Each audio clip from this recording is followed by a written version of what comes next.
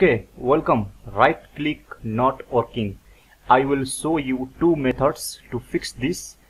If none of the methods worked for you, then please comment below.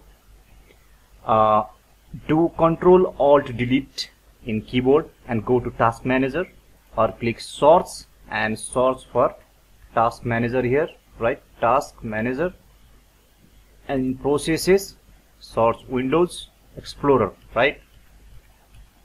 www, and you will get here Windows Explorer, right? Then restart it.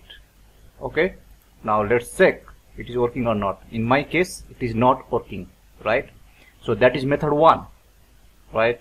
Try that first. And now method 2, go to search and search for edit group policy, right? Edit group policy, click that, and under user configuration go to this administrative templates and expand it, and at last go to all settings, right?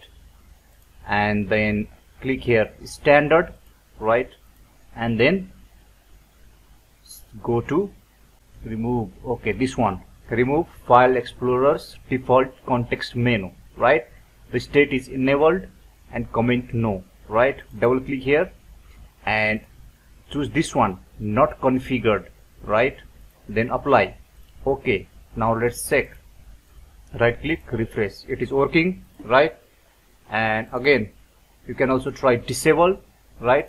Apply, okay, and right click, it is working, right? So you can keep not configured, you can press disable, right?